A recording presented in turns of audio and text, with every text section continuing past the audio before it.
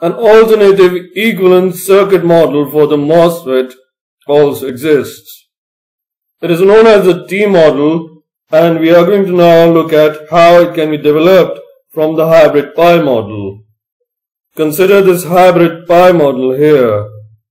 It shows the three currents ID, IG and IS.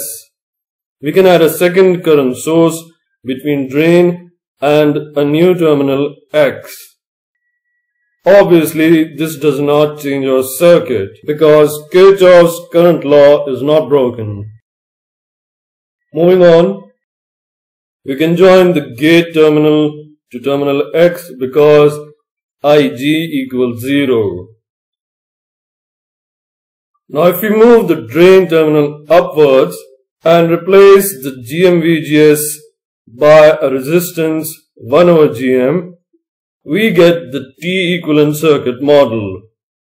The process of converting the current source to a resistance is shown in blue. See the source absorption theorem in the instructor's notes below.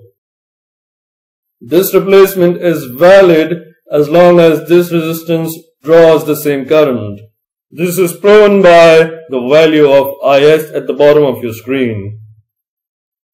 This model shows that the resistance between gate and source looking into the source, denoted by the green arrow, is 1 over GM.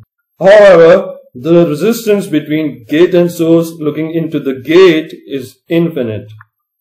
These insights into the circuit make the T model very useful in certain applications. Now notice that we did not include the output resistance R0. If we were to do that, our circuit will look like this.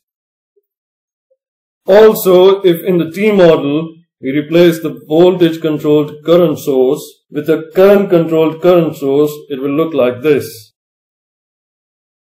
Remember this model? It will prove very useful in later courses.